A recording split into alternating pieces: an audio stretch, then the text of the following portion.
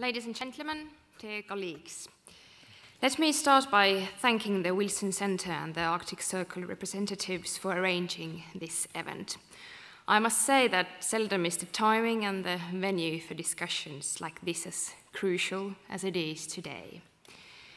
These two topics, Arctic and the relations between Russia and the US, have produced thousands of column millimeters in the press and hours of prime-time debates, especially later on. And as we all know, so much has happened in both Arctic in general and in the relations between the United States and Russia that the issues deserves a closer attention as a whole. This is important because the Arctic cooperation has been one of the few fields where all the countries have had shared understanding about the benefits of working together. I would go even so far to describe this cooperation as a value in itself. This is important because we know that if we want to save the Arctic, we need the Arctic countries to cooperate. But right now, we are in a situation where we seem to be lacking the trust to continue in an open and constructive manner. Many practical solutions we have managed to gain in the field of Arctic cooperation, the SAR agreement and decisions to cut back emissions, would now seem impossible to reach. This is no way to proceed with. Without trust, we lack the way forward. So, what do we do? Or what should we do? I don't have any simple answer to this. What I know is that usually in times of turmoil, we tend to seek solutions and solace from the past. The problem is that it is often just the old ways that brought us into this situation. Climate change is transforming our environment because we needed to produce more and consume more, and we paid no attention to environment. Now this has to change, and it is changing, state by state, individual by individual. And what about the US-Russian relations? The days of Cold War are long gone, and I would say good riddance. Decades of mistrust and suspicions favored only few and brought instability and insecurity to the rest. And today, the people that would benefit somehow from confrontation are as few. I recognize that there are many issues where Russia and the United States does not look each other eye to eye, but Arctic is one where they should, and we all should.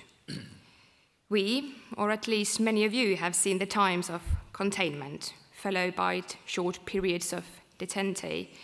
Walls have been erected and then some holes have been dug to them. All this with a huge effort. I would like to see the time when such magnificent efforts could be combined to do something constructive and positive for a change. Ladies and gentlemen, I know that these issues we find ourselves involved with, the realm of great power politics, is not one where you would come to seek the advice of a young first-term parliamentarian from a distant corner of the world. This room is full with so much foreign policy expertise that outshines many UN General Assembly discussions. But the thing is that as a resident of Arctic, I'm also involved. I'm invited here. And that means that the decisions many of you here might make affect also me. And that means that I have to try to make my own part, even if it is a small one, trying to come up with constructive solutions. And I do believe that we can share the belief that mistrust and suspicions are not the way forward. So, this is what I know, what we all know. Climate in the Arctic is warming twice the speed than elsewhere. This development in the sphere of geo is undermining all our combined efforts to stop the climate reaching any major tipping points. It is also making it harder and harder for us to mitigate the consequences. In other words, challenges are becoming overwhelming. And in the sphere of politics, we are now witnessing how the last few threads of cooperation are being stretched to their limits. While Arctic cooperation has been one of the most functional and pragmatic ones in East-West relations during the last few years, we are in danger to lose the one that has actually worked. Even more, it has helped to maintain the basic connections, the actors. And that is essential in building trust. To sum up the spheres of geo and politics, by continuing the path already traveled, we get nowhere.